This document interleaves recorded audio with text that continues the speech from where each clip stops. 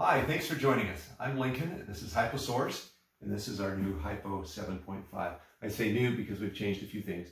We've put on a new spigot and a new hose. Make it easier for you and less assembly when you receive it. I want to make a batch here and talk to you a little bit about it as we make it. First of all, hypochlorous acid, as you know, is a powerful disinfectant. It's about 80 times more effective than bleach at killing pathogens like E. coli. You can make it at home, make it in your business. You can save a ton of money on disinfectants and bleach because the simple ingredients are salt, vinegar, and water. You'll see what we put in here. Let's start by filling it up. This is 7.5 liters, which in America is 2 gallons. So we're going to put in 2 gallons of water.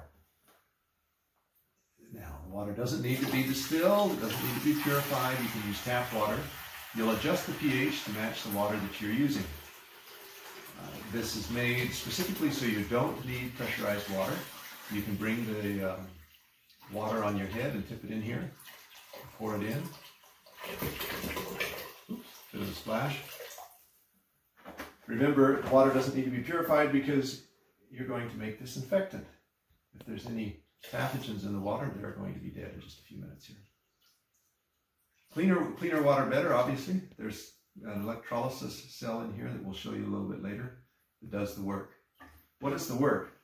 The work is to take the salt and separate the sodium and the chlorine and recombine it with hydrogen and oxygen. So you end up with hypochlorous acid, a powerful chlorine solution. So the instructions are right here. Oh, this, by the way, is the power supply. This is what's bringing power from your 230 or 110 volt outlet into the cell. And it regulates and gives a DC power to the cell of exactly the right voltage and current. Here on the label, we tell you exactly what you need to do if you want to make 200 ppm or 500 ppm. In this case, let's make 200 ppm. It takes 8 minutes to make 200 ppm. 2 spoons of salt, 2 spoons of vinegar. The salt obviously is to provide the chlorine. Salt, as you probably know, is NaCl, sodium chloride. Sometimes it's hard to open your salt container. The spoon looks like it might be a tablespoon. It's actually custom. It's about 14.5 grams of salt.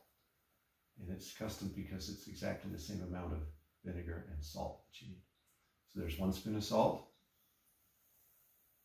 And there's 2 spoons of salt. Why did we give you such a long plastic spoon? Because we want you to stir it after you put it in. Please stir up that salt just a little bit. Make sure it's dissolved. You can use iodized, non-iodized salt in this machine. Other machines in the industry require non-iodized salt. The Hypo is pretty rugged.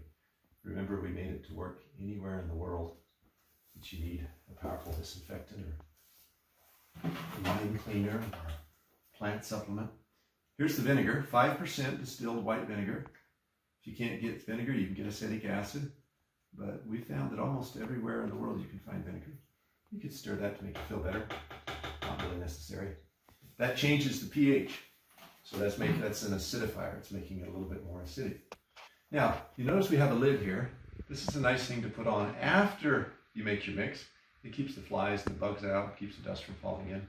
But please take it off while you're making your mix because remember that we're bubbling and there's some gases that need to escape. Okay, we've put in our salt, we've put in our water, we've put in our vinegar. Now we have to push the start button. Do you see that bubbling? That's the salt being split. The chlorine is recombining with hydrogen and oxygen, and that's making hypochlorous acid. Within 8 minutes, we'll have 7.5 liters or 2 gallons of 200 ppm hypochlorous acid. It's that simple.